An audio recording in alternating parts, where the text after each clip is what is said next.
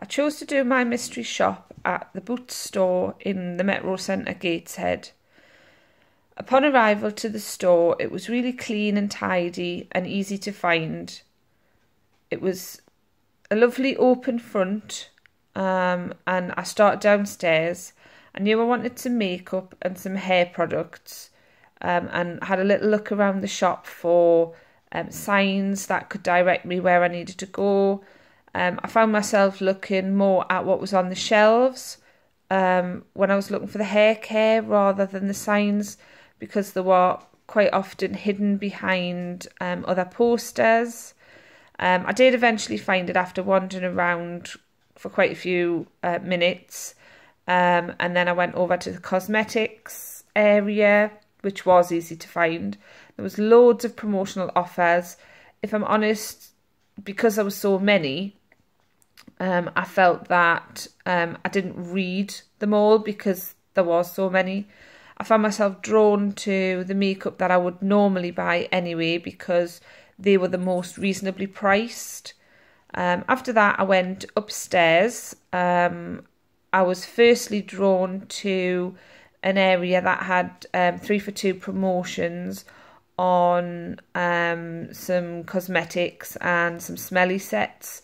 I had a little look and I thought, oh, well, I'll have a look at the other gift ideas first. But by the time I went over to the other side of the shop, I actually forgot about the original things that I'd seen and never went back to them. I bought quite a few 3 for 2 gifts as Christmas presents, which were really good deals. I wanted to have a look at the photo frames and wasn't quite sure where they would be, so asked a member of staff who directed me really friendly and promptly and really clear directions as to where I needed to go. Once I'd done that, I had a little look at the children's clothes. Boots isn't really somewhere that I've ever shopped for children's clothes before. I've always thought they were a little overpriced, but when I had a look, I was quite surprised.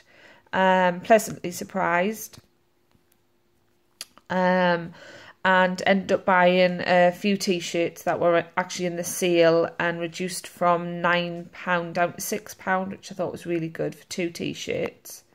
I then went off to have a little look at the toys. There wasn't a huge range of toys, but there was some, and I bought some games and some action hero toys for my son. I feel that the prices were really good on those things, similar to the prices that I would have paid anywhere else. When it came to buying my products, I suddenly thought with the 3 for 2s to get the best deal for myself, I needed to split up the shopping.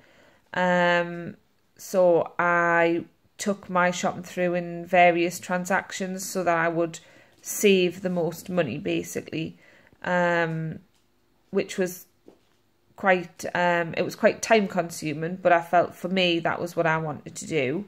When I got to the tills, there wasn't any other customers in front of me, and I was looking at the checkouts thinking, oh, are they open? Because there was no staff behind them. And then I spotted a lady at the end filling up some shelves, and when she saw me, she came onto the tills and asked me to come and be served. She was really pleasant, really chatty, asked me if I needed any bags, if I had an Advantage card. She also made note to me of which products were on the mix and match deal.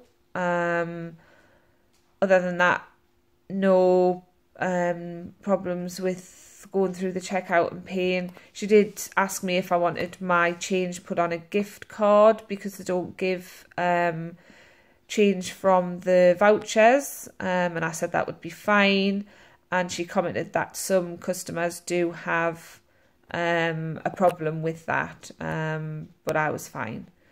And then I went out of the store and I left the store on a different level to what I entered, but again it was nice and open, very easy to find the exit. All in all, I would rate my shopping experience a 4 out of 5. Purely and simply because I felt that the pricing on quite a few of the products just weren't there, or weren't visible, and I had to go backwards and forwards to the checkout to ask the prices of certain things because I couldn't find any prices on the shelves or on the boxes themselves. That in itself was quite time consuming, and if I'm honest, I felt a little bit embarrassed by the 4th time I'd gone and asked what a price was. I don't think, even if I wanted to know the price of something else, I don't think I would have actually gone back and asked for anything else. So I do think they could do with better pricing.